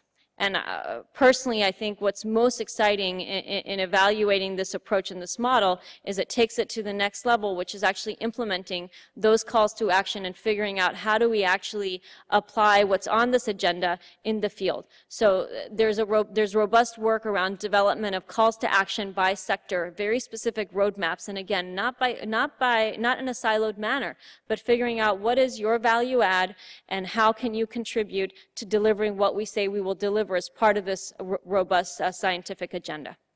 Seeking endorsements and support to push the word out further and create this culture of advocates to have a unified front. Then, of course, the implementation of this work and monitoring it and figuring out what kind of impact are we having. And finally, it's driving action around emerging issues and driving action and dialogue around issues in the nutrition space that may be overshadowed or overlooked for XYZ reason. We have the opportunity to be tremendously creative and tremendously innovative and really push the envelope here. So this model applies very well to the diabetes space in Qatar. you all have the opportunity to formulate a prioritized diabetes science and research agenda and focus that agenda and the research strategy on immediate needs, but also on emerging needs. I'd also urge you to partner with credible third-party groups and world-class leaders to elevate and expand your work, because I think there's going to be tremendous value in whatever you find in Qatar in the diabetes space and whatever is important in the region. The onus is on those who are here doing this work to communicate to the global community, this is what we found with our populations, and this is what's important to us, and this is our response, versus the other way around, where you have a handful of insights, I shouldn't say a handful, insights from other countries and other regions of the world that should be applied here, but quite frankly, may not be relevant. Also, engagement with diverse stakeholders, so your policies and your programs engage and empower vulnerable communities. And how do you engage and empower them? Well, go to avenues where they're living, where they're working, where they're playing. This is, potentially complex stuff in terms of implementation, so you don't want to add on another action step. If you can infuse your policy outcomes and infuse your programming into areas where your vulnerable communities already are at, you're already 10 steps ahead. And as I mentioned, unconventional voices should be at the table, so not on the receiving end. So we should have representatives from media. We should have youth. We know that children have a huge influence over what their parents are doing or what their grandparents are doing. We need to have leaders from the faith community at the table, celebrities. So who can bring a diverse perspective and bring them on board at the beginning to construct informed policies, informed research, and informed programs. And as I mentioned, do research that furthers the global dialogue, but also addresses your needs. So I hope you see that the stars are aligned for Qatar in terms of being very deliberate, evidence-based, cohesive, and comprehensive in your response to diabetes. Science, policy, and programs cannot function in a silo. And in fact, if they do, we're wasting resources and we're losing momentum, and we're not making the kind of change that we need to make in communities. And this is ultimately why we're here. This is ultimately why we do science. This is ultimately why we shape policy and why we implement programs, is making this a better place and giving our children and our loved ones and future generations a healthier life and a healthy future. So, those who are on the bedside, I would ensure that you be utterly unapologetic in building the bridge between science and policy and programming. And those who are on the bedside of things, you need to be just as vocal and ensure that science and research endeavors are relevant to population needs and are going to make a difference in communities and the lives of people who are affected by diabetes and who are threatened by it in the future. Thanks.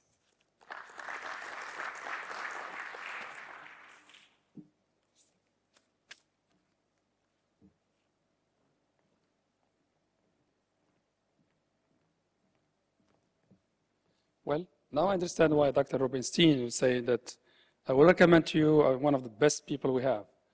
Now we are almost at the end of our session today. We still have a few minutes for a Q&A session, but before we start that, I would like to invite our distinguished speakers to come to the podium, join me here. And also I would like to check if Dr. Rubino is still with us. Yes, I am. Oh, great. Please.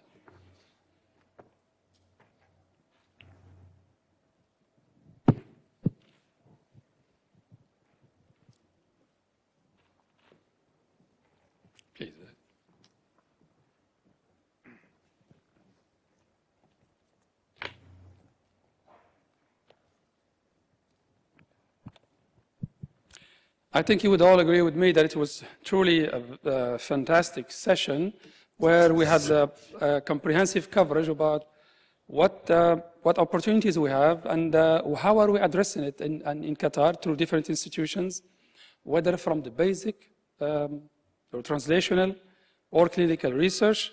We have also heard from our distinguished speakers from New York, who is still very patient with us all the way from there, and also tackling other important really and relevant issues there, whether it's the management, the disease management, or the policy development. Now I would like to hear if the audience would like to ask some questions, and let's start with my colleague here. Is there any? And if you can please state your name, institution, sure. And my name is Javed Sheikh, and I'm the Dean for Weill Cornell Medical College in Qatar. Dr. Haoudi, I congratulate you for really bringing together such a stellar group of speakers on a very important, timely topic, particularly for Qatar. And I enjoyed the presentations very much. My question is for Dr. Nabeeha Kazi. And the question is that, have you had experience in translating this model to different countries and different cultures? And I'm sure you do, and particularly for Qatar. And the reason I ask is that, for example, in Qatar, we have, as you said, at the highest level, the political will, the resources, the scientific findings are available, of course, to practitioners here. However, as yet, we do not have an effective primary care system, which would be a major, I would say, factor in this particular issue in terms of management of diabetes. Probably involvement of the family, for example, here more so than in Western cultures, that would be very important. Could you comment on any of this in a broad fashion? Thank you. You know what, is this on? It's a very good question. And I'll tell you that I think components of this, and I know components of this have been implemented, for example, in the HIV space, where they were looking at comprehensive treatment models. And by the way, I spent a large portion of my public health life in HIV. If you look at this in other chronic diseases, but it seems to always be done in a very siloed way. And as of a couple of years ago especially, there's been this movement to talk about the comprehensive nature of how we tackle challenges in the health space and beyond.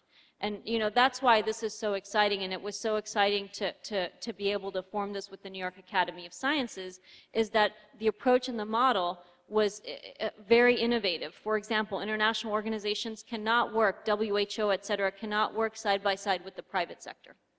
And that's, you know, that's just one example of some of the barriers. In other cases, there are donors who are very focused on where and what their money goes to. So, you know, we had a clean slate in how to create something and look at all the pieces that work very well in terms of interventions. And what the Academy does extraordinarily well is taking science and figuring out how do you translate this into application. So from what I know, this is the first time that such an initiative, such a comprehensive initiative, is actually being implemented with science at the center in the nutrition space, which is why the WHO came to the forefront. It's also why I think it's such a critical opportunity for Qatar to show, we're going to learn from all these different pieces in different sectors and maybe even in the diabetes space in other countries, and create our own model and our own formula for getting this right. This question.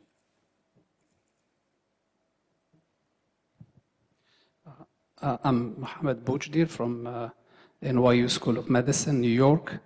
I'd like to say that as a cardiovascular person, I really enjoyed the presentations, as diabetes was mentioned, is interlinked with cardiovascular diseases.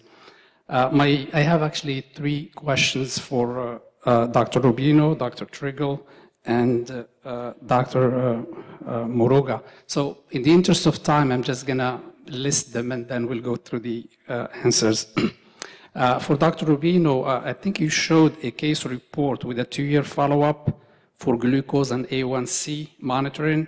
I was just curious to know whether there are any long-term follow-up studies for bariatric metabolic surgery, that is data or relapse. What do we know on that?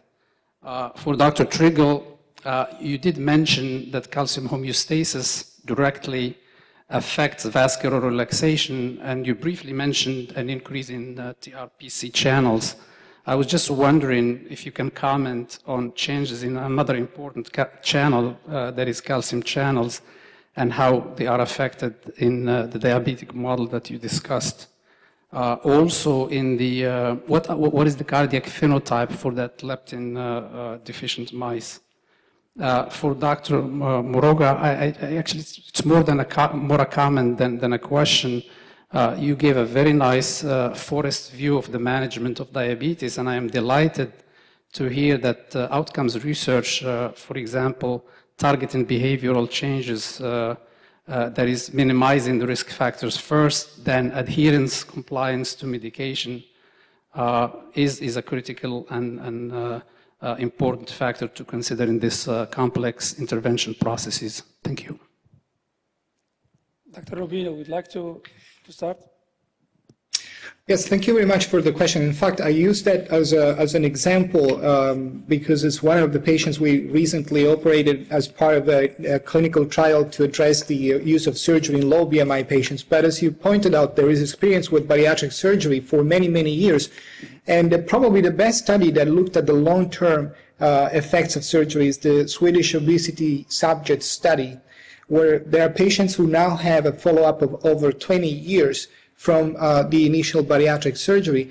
And they have seen that remission of diabetes, if you don't want to call it cure, but remission of diabetes persists at least in 60% of their patients over 20 years. Now, 20 years of a complete remission of diabetes in some cases might be defined a clinical cure, if you will. And in fact, the American Diabetes Association, for the first time, because of surgery, has raised the question of whether diabetes can be cured, not only managed. So that we hope this is it's not surgery for everybody, but surgery might start giving us the raising the challenge and the bar and say, can we go beyond management to curing diabetes? It sounds like for few patients who had surgery many, many years ago, this has been possible. Thank you. And I think there was another question to Dr. Triggle also. Can you hear me? That's good. So the calcium channels involved are those which are involved in the so-called store-operated calcium entry process.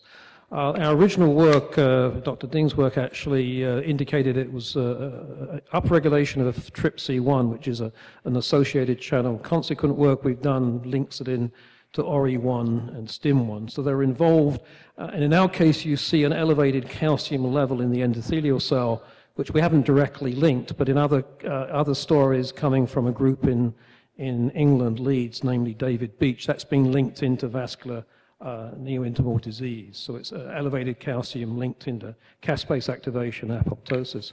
So some of the work we're doing in collaboration actually on liver hepatocytes and steatosis, collaboration with a group in Adelaide, Greg Barrett, it indicates some additional changes occurring, probably in the same mechanisms as well. So this might be some universal changes occurring in calcium homeostasis in diabetes, not just in the vasculature, but perhaps in other systems, and obviously important with respect to liver function. And the other question, I think, was the cardiac phenotype with respect to the DVD leptin resistant mouse. That's not our work, but that it develops cardiomyopathy quite rapidly, dilated cardiomyopathy.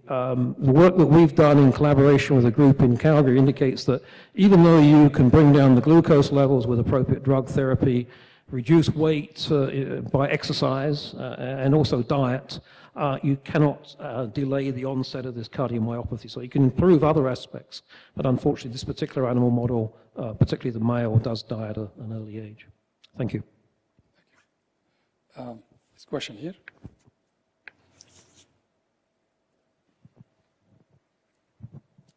Thank you very much.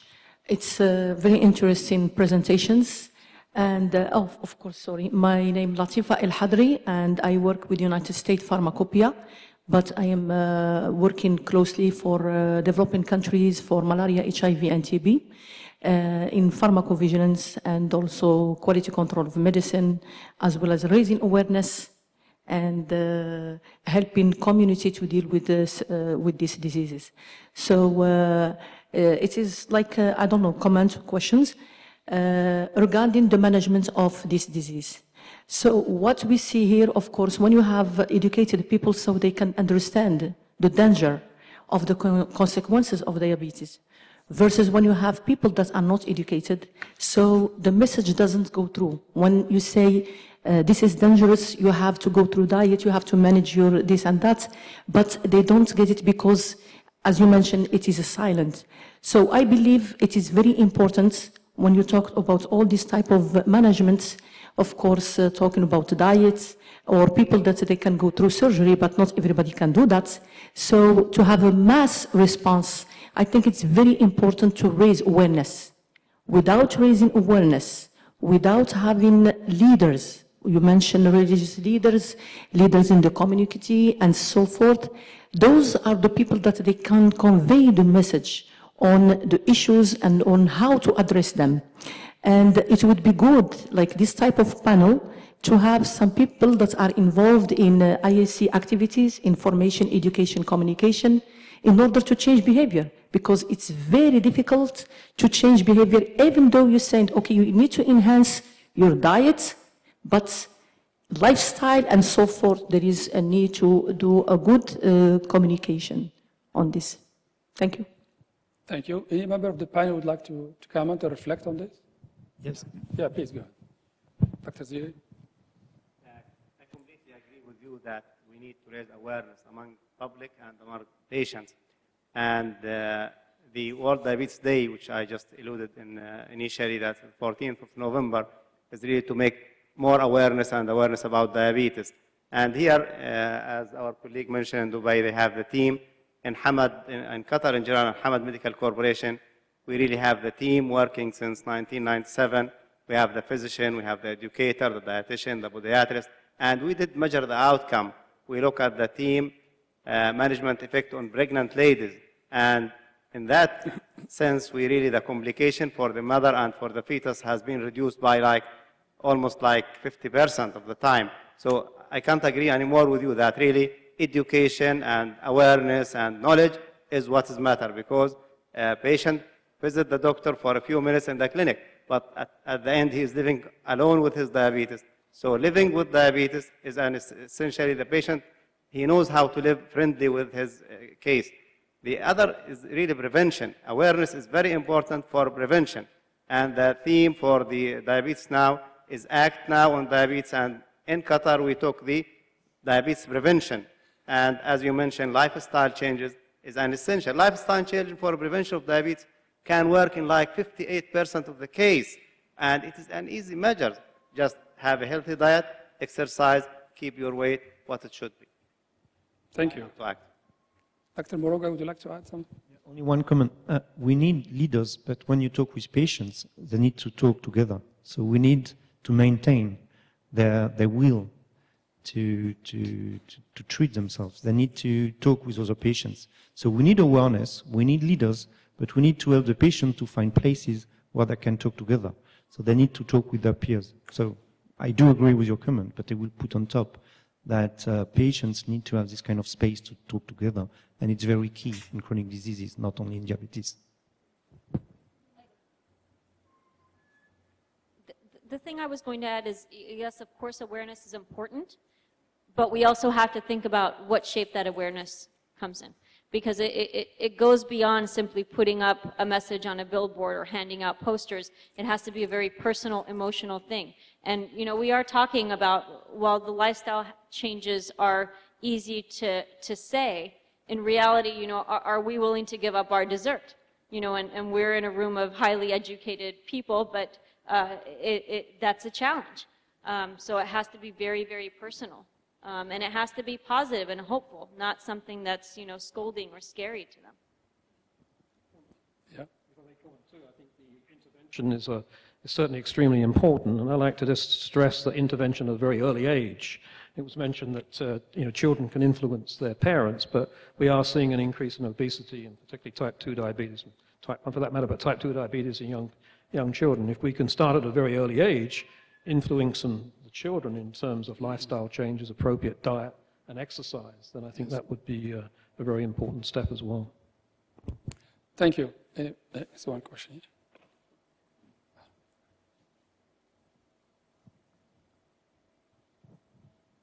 Hi, Sharud Al-Jindi. I'm the program manager for Qatar Diabetes Association.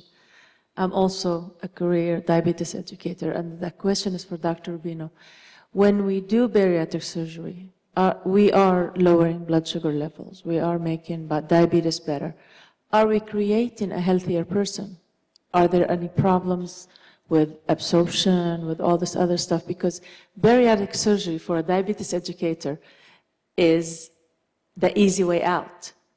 And we need to come out and say, if there are other problems with it, that will emphasize what everybody else is talking about. Let's live a healthier lifestyle versus let's just go to the doctor and have surgery done. What's your opinion on that?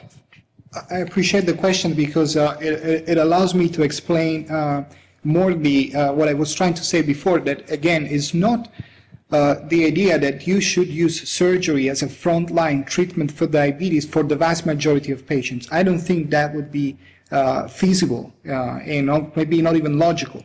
You have to think about surgery as an option, as you do it for many other diseases that are like cancer or inflammatory bowel diseases, where medical treatments are not sufficient to ensure a good quality of life and particularly reducing the risk of dying. Now, some of the patients with diabetes actually have a very high risk of dying soon, especially when they have hyperlipidemia, hypertension, and other cardiovascular risk factors. What happens with surgery is not just that we improve glycemia, which per se would be beneficial. But what happened with surgery is that we improve lipid control, we improve hypertension control, and so on. And the bottom line is an increase in survival that has not been shown with any other intervention on fully developed diabetes. Having said that, obviously surgery comes with risk and potential side effects. So as usual, with any other surgical treatment for other disease, as for diabetes, you always have to weigh pros and cons. And obviously a patient who has exhausted all the other options, who is not responding to medical treatment, and I would say there are many patients, unfortunately, who are kept on medications even and in spite of evidence of lack of efficacy. When is the time to give those patients the chance of having a next level intervention that has a potential for saving their lives? This is the question that I think, talking about awareness and leadership, we need to ask. And so the future will be not only operating more patients, which I think it would be interesting for some part of the population with diabetes, but how can we do that in the safest possible way so that we minimize the complications and we emphasize the benefits and enhance the benefits distribution to more people. I think your point in the end is right. There is a time for lifestyle changes, a time for medication, and there is a time to escalate treatment when these other options do not work. Unfortunately, in diabetes, as you know, we don't have that type of model. We stop at lifestyle and medications too often, and we neglect the possibility to escalate treatment according to disease severity and responsiveness to treatments. There is no such a thing in diabetes like in cancer, like risk stratification and planning therapies according to disease stage or tailoring the approach to the single patient need. We expect that everybody will respond to lifestyle and drugs. There are many patients who will, but many others who won't. And I think having another option is a good news for patients. Thank you. We have time for 2 more questions. There's one here.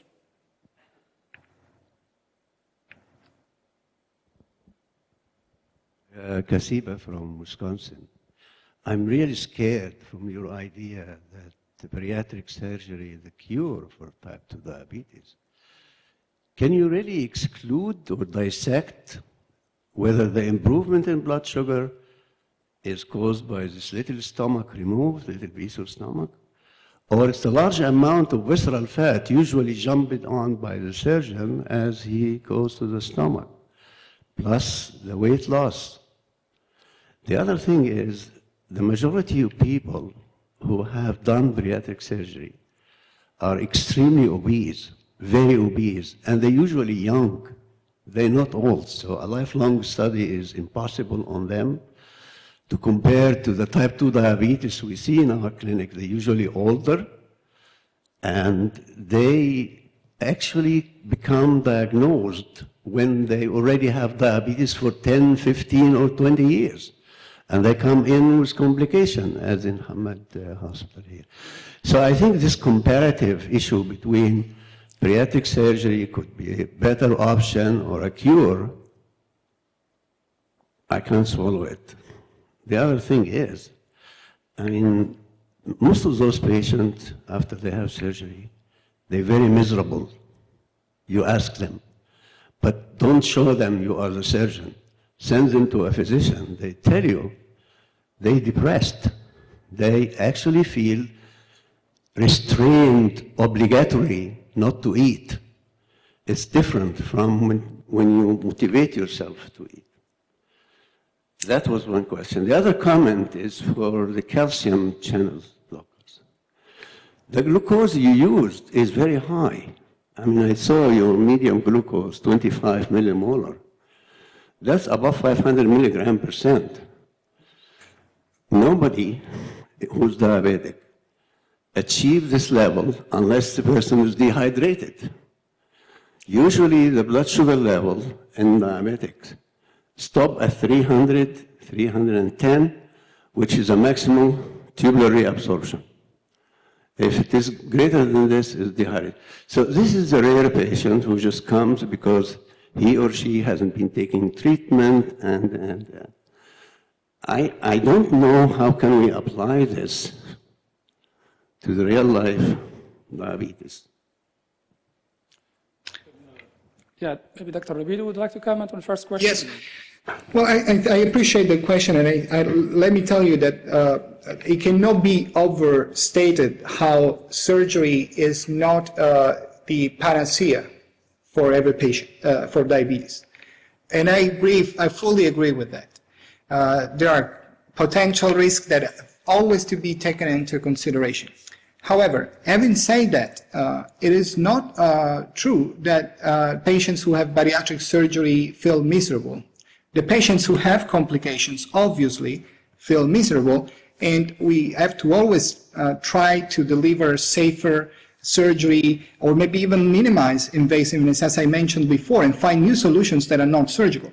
But the beauty, if you really talk to the patient, to the majority of patients who have certain type of operations, particularly gastro bypass, is exactly the opposite of what you mentioned as a lifestyle condition post-surgery. Patients do not feel constrained because they cannot eat.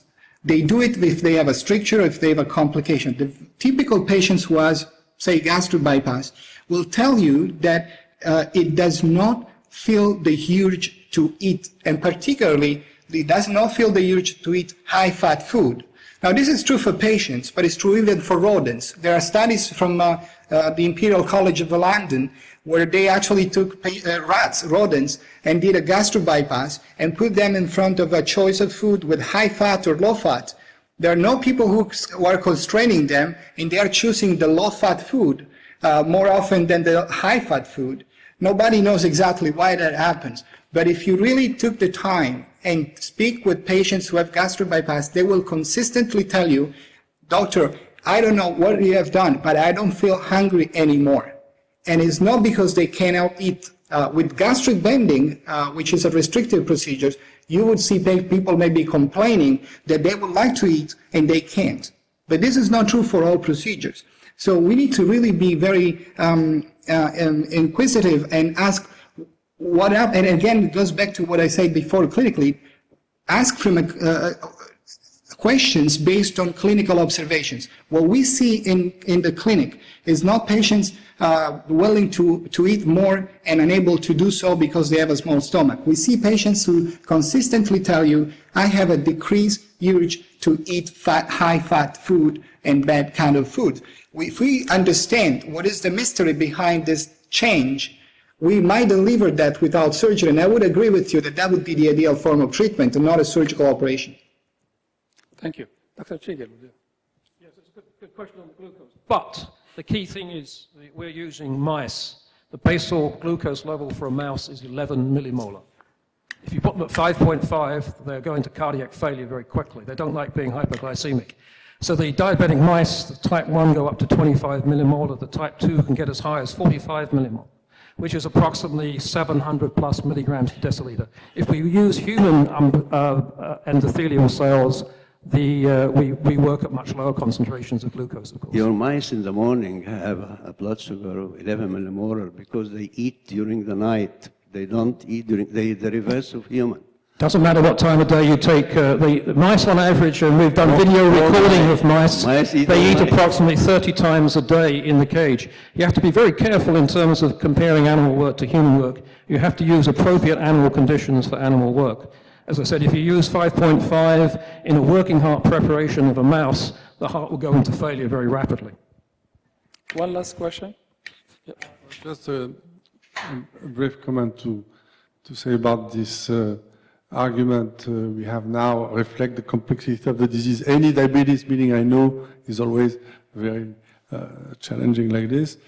I'm very skeptical about the potential of changing lifestyle. So the result of all nutritionists in the world will tell you we are succeeding in having people losing weight in 2 or 3% of the cases. That's maybe the disease. And in our work, we show that probably diabetes have a muscular dystrophy that make they cannot exercise. So that's something we have to think about. I've been very interested by Mr. Mourouga remark and work. I know there are discussion and challenges. Nevertheless, the results are what they are. When you make metabolic surgery, you see an improvement. You have to explain how it is like this. I will ask you only 2 questions. Do you have any non-responder to this surgery first? And have you been able to do this surgery in non-obese people? Thank you for the questions. We do have non-responders in bariatric surgery. There are patients who have this extraordinary resolution of diabetes within sometimes days or week. On the other hand, there are some patients, luckily not as many, but very few, that however do not respond to surgery with an improvement of diabetes. I think this is a very important observation, because if we understand who are the ones who not respond and why they don't respond, we might learn a lot about the disease. If you consider the discovery of insulin 100 years ago, at the time there was no understanding that there were 2 forms of diabetes. They started to give insulin, and when you have a treatment like insulin, or now even like surgery, which is dramatically effective, seeing non-responders may be a hint that there are different forms of disease out there. And I think this has to be considered. The second question was about the result of the surgery on non-obese. Yes, in low BMI.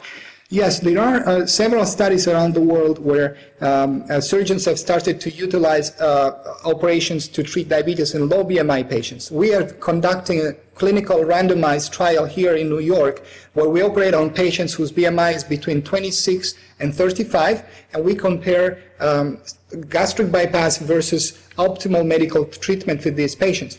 There are many other pilot studies already published in the literature showing that you can actually use gastric bypass for low BMI patients. These patients will not lose as much weight as the more obese ones, yet many of them, not a trivial number, do achieve similar forms of remissions that we have seen in the morbidly obese population. So now the challenge is, how do we ensure we select patients properly for surgery regardless of their BMI?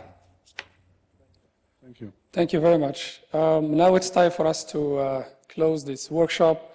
I would like to really express our warm thanks and gratitude to distinguished speakers, Dr. Rubino from New York, Dr. Mourouga, Dr. Triggle, Dr. Zirie, and Ms. Kazi. Please join me in thanking them for their speech. And I believe in about 40 or 45 minutes, we will start our gala dinner reception, so I hope you will all join us for that. Thank you.